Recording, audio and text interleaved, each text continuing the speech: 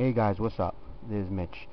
Today I'm going to show you how to delete a corrupted profile from a computer that's actually on AD Active Directory. Now,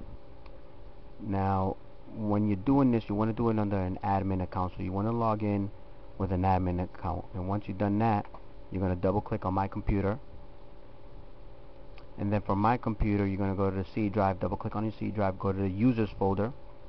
And within the users folder, you're going to look for that profile that is corrupted. In this example, it's going to be mperez. So you want to go ahead and open up mperez. Now, once you open up mperez, what you want to do is you want to back up desktop, and you want to take a look inside downloads. You want to back up favorites. You want to back up my documents, and you want to take a look under my music, my pictures, and my videos. You want to back this up into an external drive, USB drive if you want, or to another drive on the network.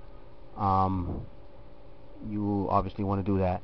I don't like backing it up into the computer itself, but you can do that. But just make sure that it's not inside the bad profile.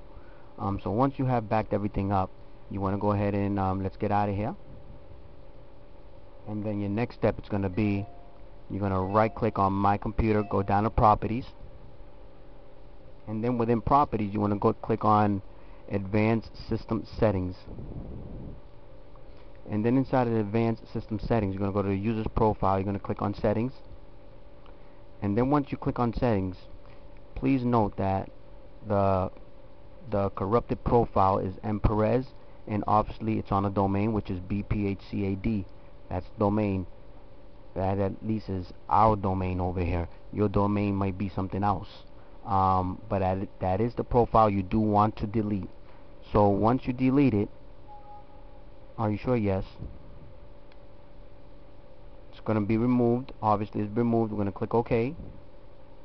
Again, click OK. I'm going to exit out of here, and then you're actually going to log out. Once you log out, you're going to have the user log back in. Once the user logs back in, it's going to build a new profile. Everything's going to come up clean, obviously with all its icons. Then, just a reminder, you want to back everything that you did back up from the old bad profile. You want to dump it back in there. Dump it back into the new profile that has been created.